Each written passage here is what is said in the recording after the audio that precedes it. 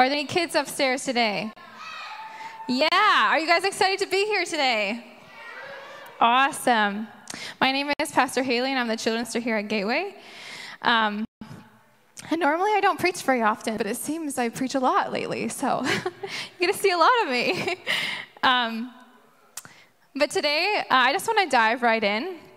So why don't you pray with me? Jesus, I thank you for your presence.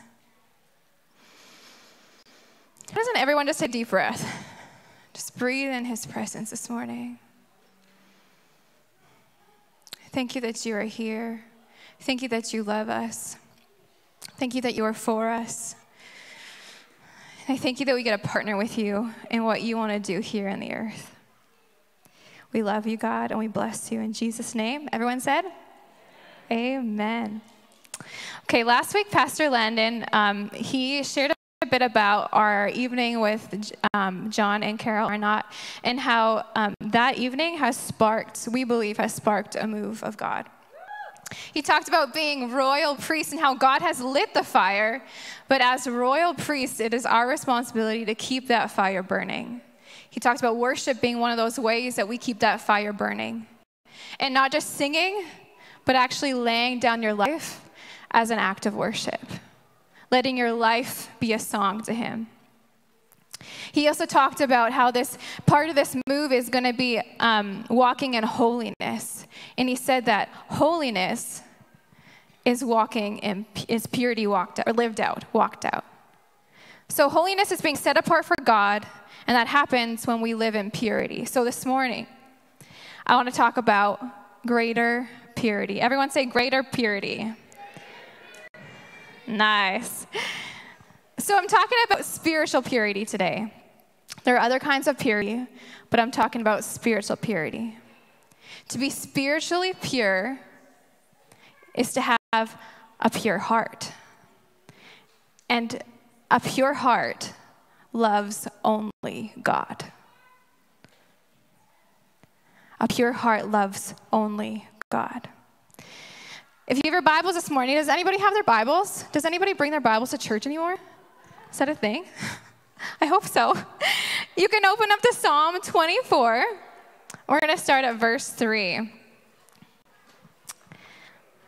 There are two things in this one small little verse that we can learn about a pure heart.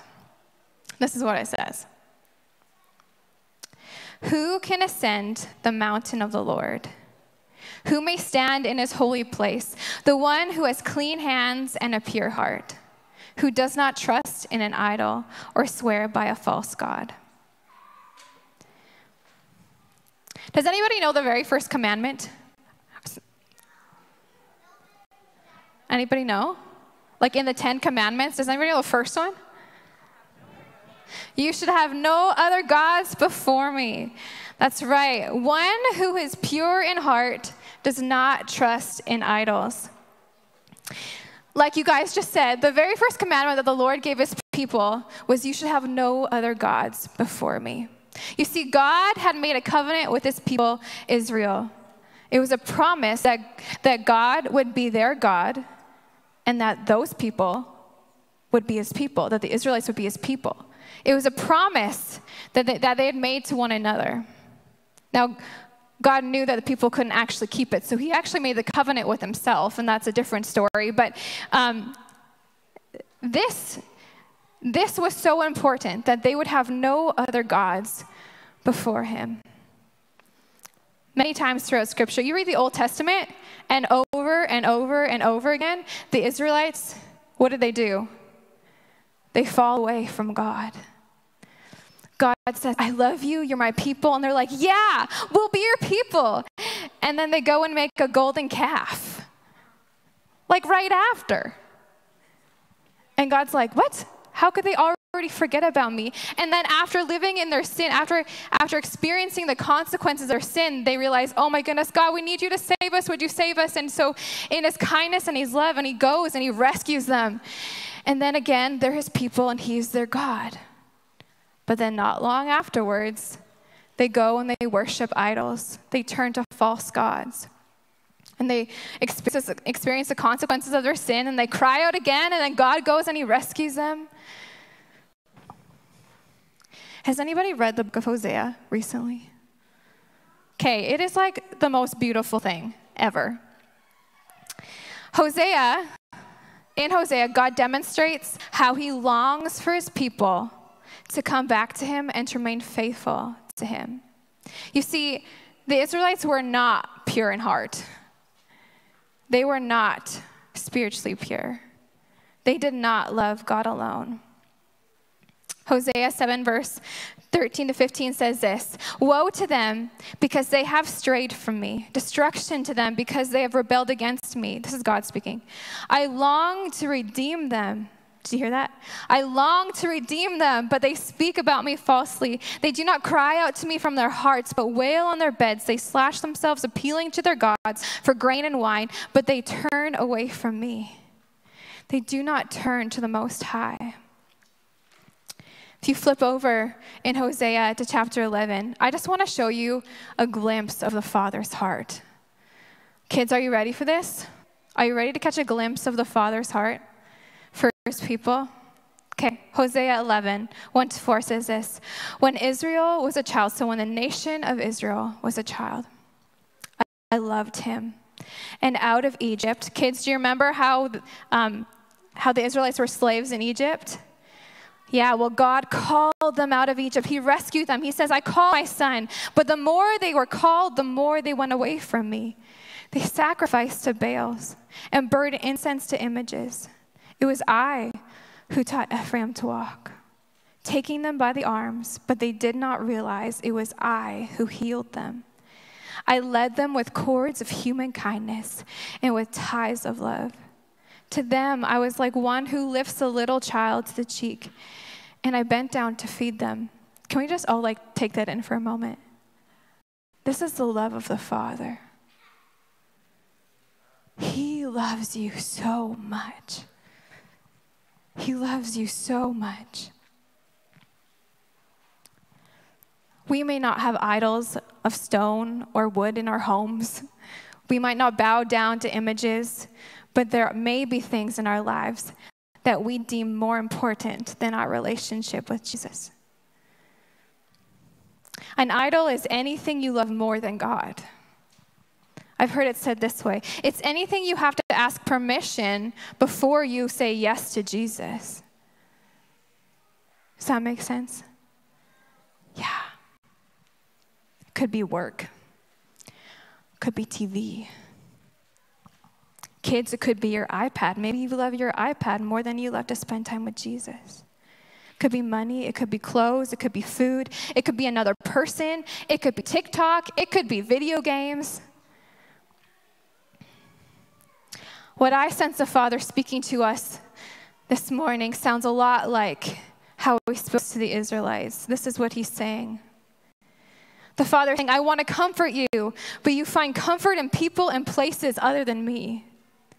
I long to share the secrets of my heart with you, but you spend your time on other things and you do not hear me. I want to invite you to partner with me in what I'm doing, but you're distracted by what is temporary and have lost sight of what is eternal.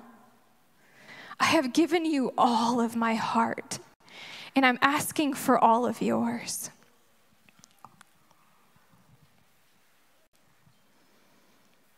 The Father is looking for people who will give him all of their heart, not just a part of it, not just most of it, but all of it. A couple months ago, I was listening to a worship set on YouTube, and they were singing, "I just want to move you, Jesus, what moves you?"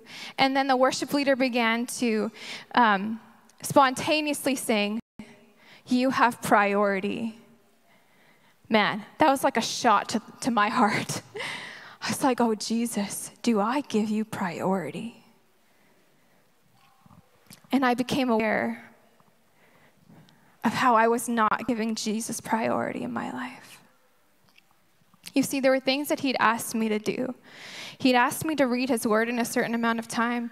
He'd asked me to write books for kids. He'd asked me to interpret dreams. And if you notice, all of those things are relational. He's calling me to be away with him, but I was like, well, I'm really tired. I don't really want to use my brain right now, so I'm just going to turn the movie on instead. Or, I really just need to laugh, actually, so how about I just watch a YouTube video first, and then I'll maybe do what you asked me to do. But everybody knows that YouTube is like a black hole, so I would get stuck there. You see, I had made an idol of TV and YouTube. He was calling me deeper, but I had given my heart to something else. I had put other things first.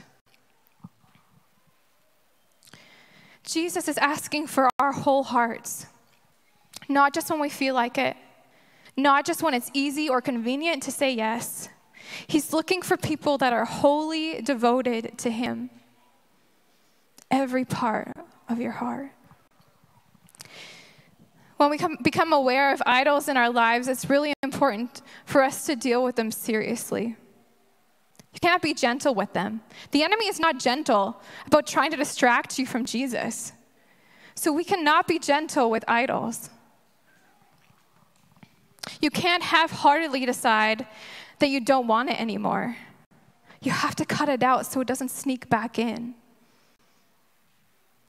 So in my life, I have cut out TV and YouTube because I know that even if I watch one thing, I may be tempted to let it pull me away again. And I'm at a place where I'm like, I just don't want anything between me and Jesus anymore. Just nothing. I just want to give him my whole heart, and I don't want to hold anything back. Because that's where life is. That's where joy is. That's where peace is. That's where wholeness is. To be pure in heart is to love the Lord your God with all, everyone say all, your heart, with all your soul, and with all your mind. It doesn't say love the Lord your God, kind of, with your heart, and maybe with your soul, and probably with your mind. Is that what it says, kids? No. It says love the Lord your God with all that you are. Love the Lord your God with all that you are. The second thing we can learn from Psalm 24, who can ascend to the mountain of the Lord? So the first thing to remind you, a pure heart does not trust in idols. Secondly, one who is pure in heart will see God. Wow, what a promise. Is that not amazing? Okay, so Psalm 24 says there are two things, it says, who can ascend to the mountain of the Lord and who may stand in his holy place? Both of those speak to moments of encounter with God, moments of seeing God, moments of knowing God.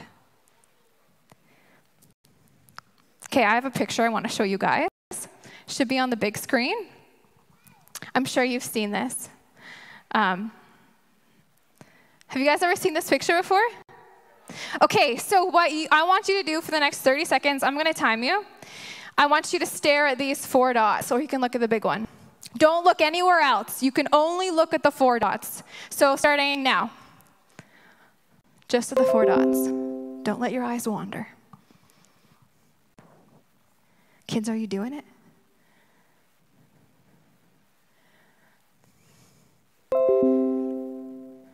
Okay, we still got like 15 seconds left.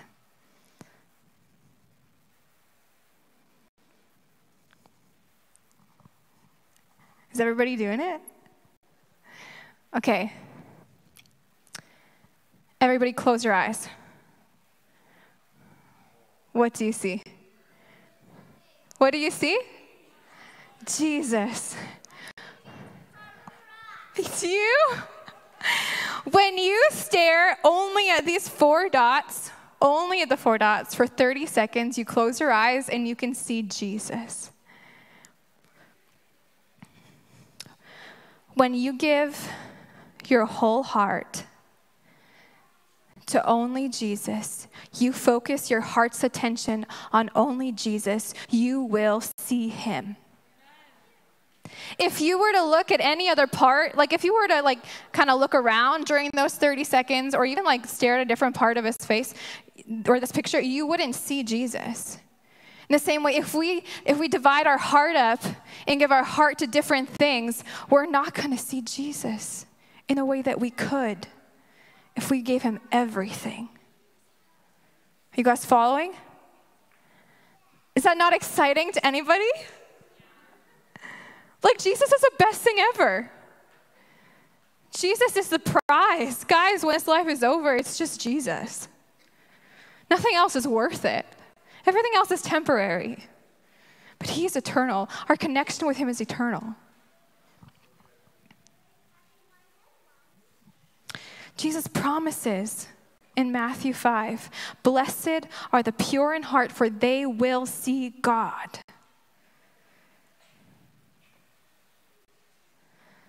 To be pure in heart is to love the Lord your God with all of your heart, all of your soul, and all of your mind. We've been talking about this move of God that has started.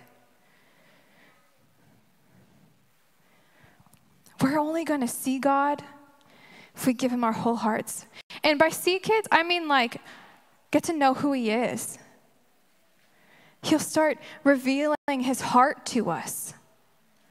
I mean, he's already doing it, but maybe we're not catching it because we haven't given him our whole heart. But we're going to see God move when we live completely devoted to him.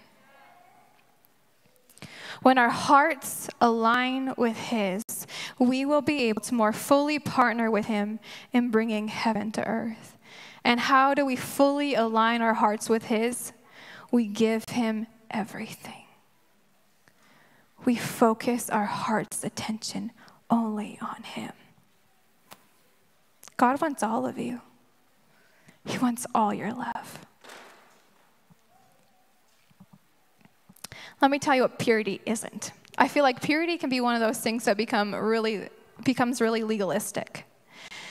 But that's not what God intended. It's not about writing up a list of things that you can and cannot do to remain pure. You see, Pharisees, the people that were experts in God's law, they did that, and Jesus called them whitewashed tombs, meaning they looked great on the outside. They looked like they were committed to God based on what they did, but they were dead inside. There was no life inside of their hearts. It was all about performance, not love. Everyone say, performance, not love. But that's not what God wants. Last year, anybody like chocolate? Okay, seriously?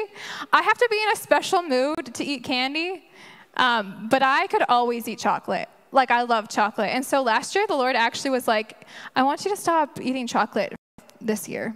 I was like, okay, I'll do it. Because you asked me to, I'll do it. A few months later, I was at my sister's birthday party, and my brother had made this cake with a white chocolate frosting in between the layers. So, like, really delicious. But I was like, do you know what? I won't have any cake because it has chocolate in it. And they were like, that's ridiculous. Just eat the cake. It's hardly any chocolate. But in my heart, this was something that was actually, was kind of new for me. Because I had the tendency, and I still kind of do sometimes, to lean into performance. But in my heart, I was like, do you know what? I actually just love Jesus too much to eat it. I know it's not that much, and I know that he probably wouldn't even care. But I just love him, and I don't want to eat it because I love him. I don't want anything to get between us. It's about love, not performance. And I find myself in this place again after a year of being in COVID, super hard, but then also it's so easy to get distracted when you're trying to just keep on going and you're hoping that things will change, but they're still the same. And so I just got, if I'm going to be honest, I got distracted this year. I really did. But I find myself in this place again where it's like, Jesus, I don't want anything to come between us. I just want to love you and to know you and be known by you. I just want to respond to the call that you are saying. You are pursuing my heart, and I have turned away from you. But Jesus, here I am again, and I'm responding to that pursuit, and I say, yes, here's my whole heart. Here's all of it, all of my time. You get priority. Real purity is about loving your relationship with God and protecting it at all costs. Let's get rid of anything, sin, idols, that has gotten in between you and him, because it's about relationship. So my question for you this morning, is there anything in your life that you love more than Jesus? Or are you being obedient to anything other than Jesus? That could be fear, could be worry, could be the opinions of others. So right now, I just want to invite you all to close your eyes, kids included. And Holy Spirit, I just invite you to take your flashlight. God, our hearts are open. Holy Spirit, come take your flashlight and show us if we love something more than you.